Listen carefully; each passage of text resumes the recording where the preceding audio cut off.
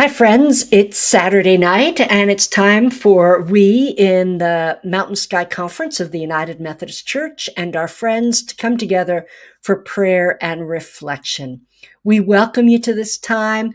As always, we invite you to put your name and where you're from in the chat. It's our way of recognizing one another. If you're coming at another time, please feel free to put your name in the chat. Because we will look through this during the week. Hope you've had a good weekend. We just got back from Florida and Arkansas, spent a week with some friends, worked remotely in some sunshine, which was wonderful, and then stopped to see my sister and her daughter. Her daughter Ariana was in her last college play. So it was great that Robin and I could come and watch her, but we're home now. And sorry, we missed the snow. It seems like whenever I go out of town, it snows. So going to enjoy what little bit we have. But please, I invite you, put your name down. I see Deb Scott from Lovely Lane, our historic United Methodist Church. Deb's the pastor there. Good to have you. Olga from West Jordan, good to have you here with us. Dave, good to have you. Welcome. Jamie from Cheyenne, glad you're here. Connie and Carolyn from Greeley, always good to see you. Michael Gore, yeah, it was wonderful. Thank you so much, but good to have you here. Wanda from Cheyenne. Belinda, good to have you here from Boulder. Jen, glad to have you here from Denver. Oh, look at all of us. Beth from Golden. And Glenn, welcome from right near me. I think we're neighbors, Glenn. Vicki from Maine, good to have you. Vicki's going to be coming to Denver next week. We're looking forward to seeing her. Pat Minton from Fowler. Pat, hope you're having a happy birthday weekend. Sharon from Smoky Hill. Patricia Brown from Minnesota. Oh, it's so good that we're coming together. Greetings from Meeker. Stacy, glad you're here with us. I invite you all, just keep putting your name down. Let us know you're here. And it's just so good to gather together. I want to talk a little bit about the world just feels so incredibly broken today.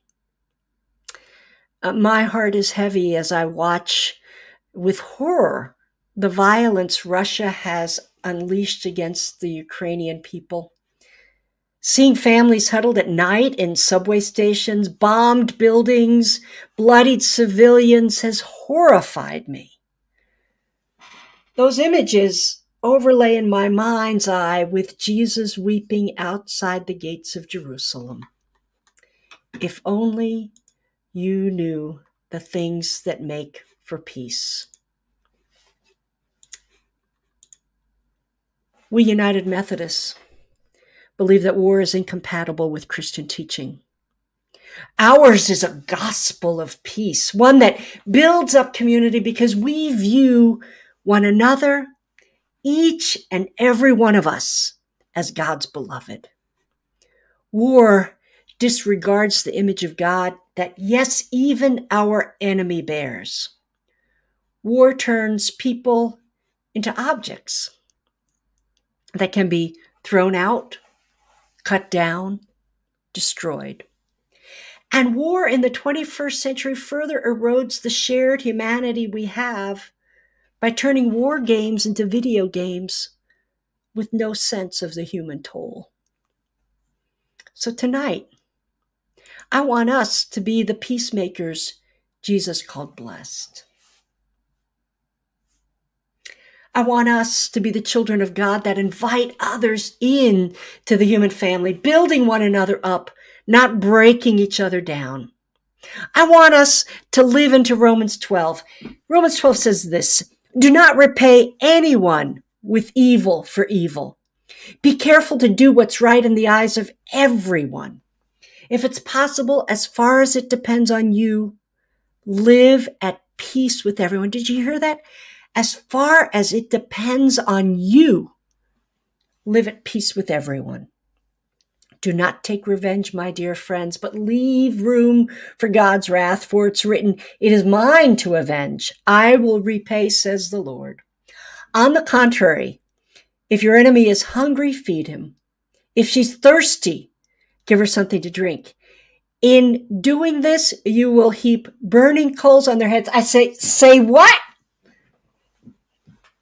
If your enemy is hungry, feed them. If she's hungry, give her something to drink. In doing this, you will heap burning coals on their head. Now, I had to look that up because that just sounds like a horrible thing to do to someone. Heap burning coals on their heads. Well, it turns out that in the time when scripture was written, it was really important to keep your hearth burning, your hearth burning. And you actually would even carry live coals on your head to bring to your neighbor in case theirs had gone out, their home fire. So you feed them, you give them something to drink, and you keep their fire burning. That actually really is a powerful image for me. Scripture ends with, "Do not be overcome by evil, but overcome evil with good." So tonight I want to lead us in some guided prayer because we need to pray hard, my friends. I believe with prayer, we can move mountains. And so I want to focus our hearts and minds together on the things that make for peace. So I invite you to pray with me. First, I invite you to breathe in and hold. And now exhale slowly. Breathe in again. Hold and exhale.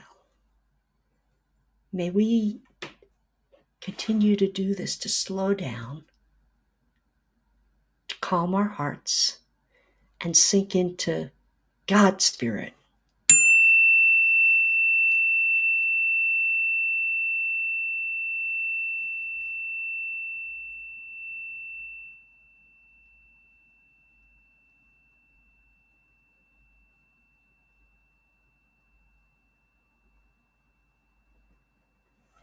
Now, hold in your heart,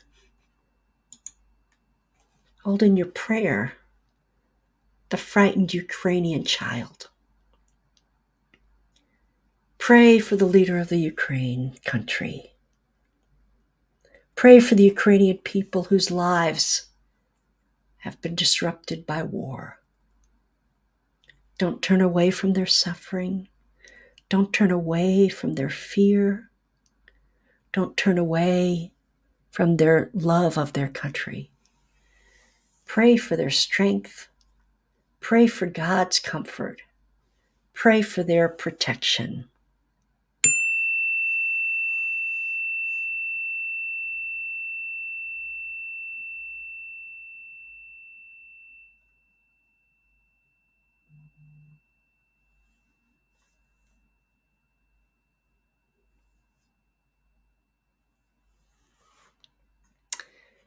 Now, do what Scripture tells us to do. Hold in your prayer the Russian soldier. Hold in your prayer the Russians who are risking their own lives by protesting the war on the streets throughout Russia. And yes, even pray for Vladimir Putin. Seek understanding. Seek connection. Pray that hearts at war may turn to peace.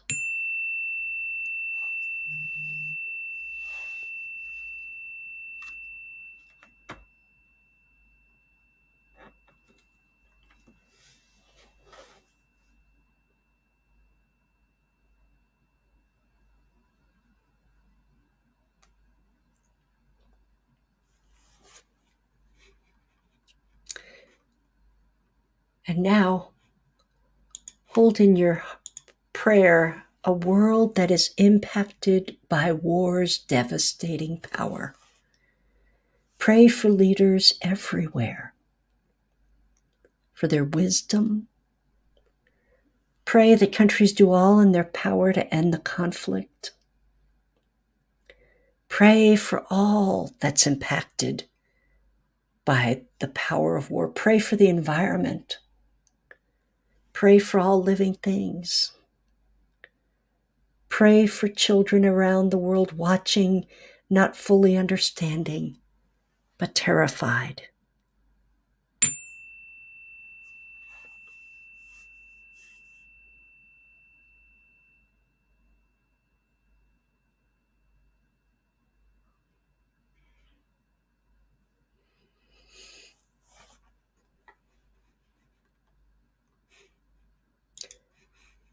Now pray for an end to violence that's closer to home. Pray for an end to the violence that exists in towns and cities, not only a world away, but in our own hometowns. Pray for those who feel that only a gun can solve their problems. Pray for those who feel they can only be heard if they use fists or harsh words or bullying behaviors. Pray for those on the receiving end of such aggressions. Pray for healing in all the broken places around us.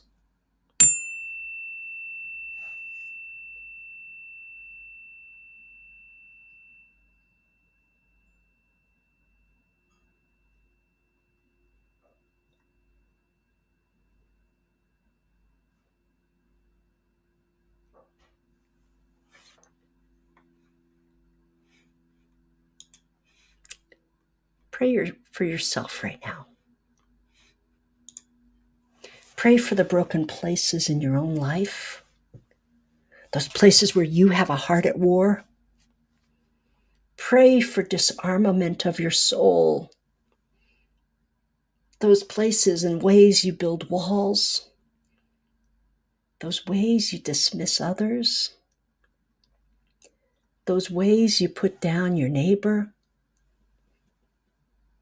those things you do that cause separation, that diminishes the spirit of another, all those acts of small violence. Pray that you lay them down and take up a mantle of peace. Pray for an undefended heart.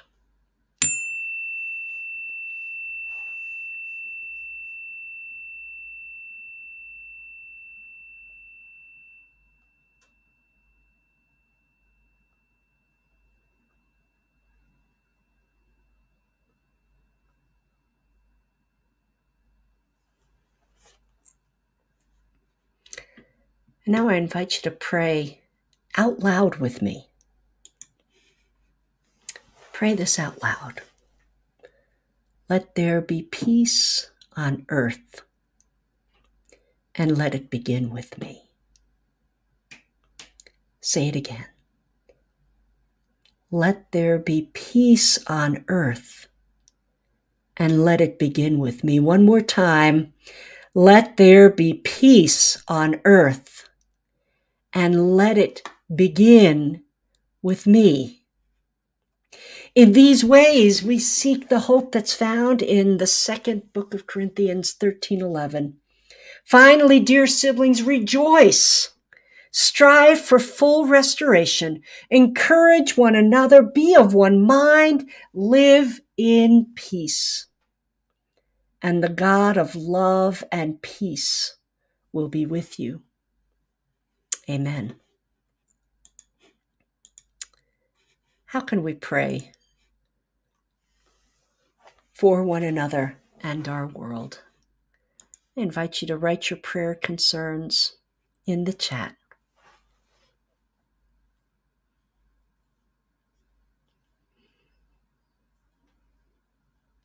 As mask mandates come down, I pray that we may have turned a corner, but may we be cautious as masks come off, that we don't have another rise. Other prayer concerns. We pray for Pastor Jean Schwen, who's in hospital in Grand Junction.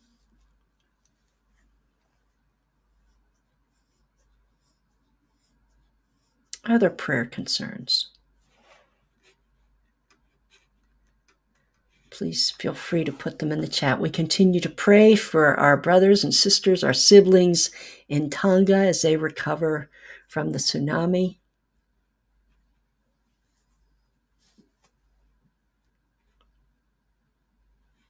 Dave, yes, I saw that. If people have not seen Ann Weems, I no longer pray for peace. I pray for miracles. That was very powerful.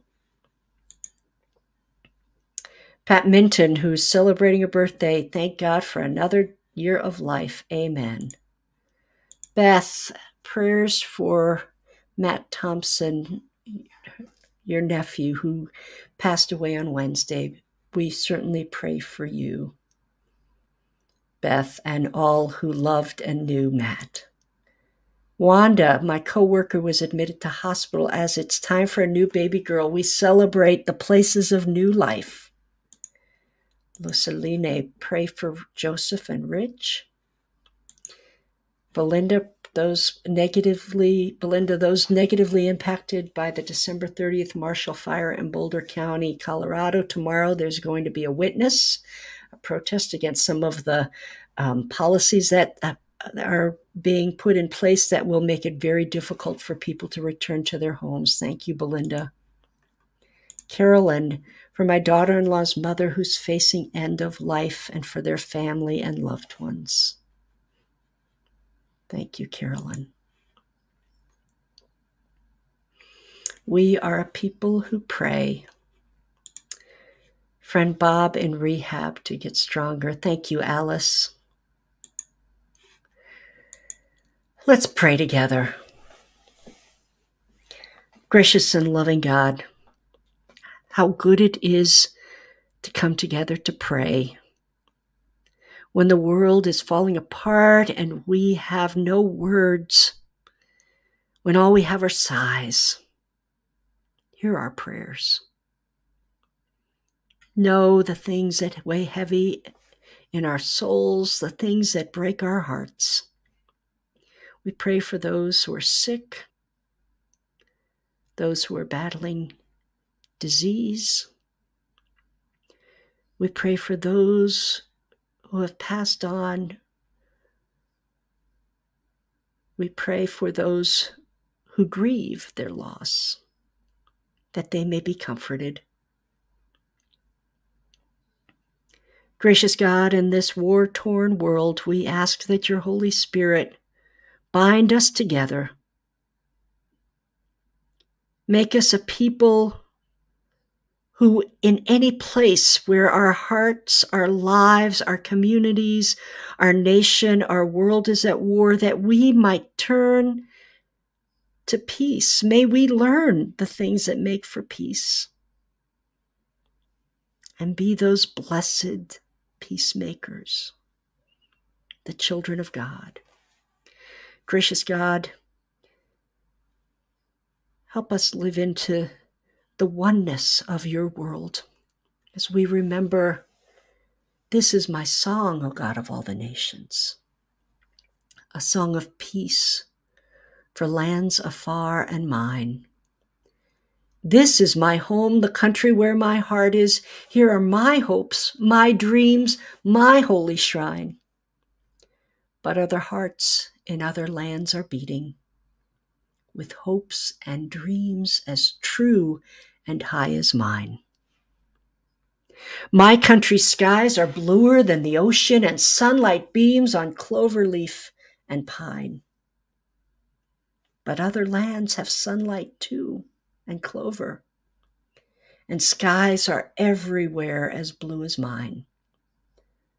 Oh, hear our song, O God of all the nations, a song of peace for their land and for mine. Amen.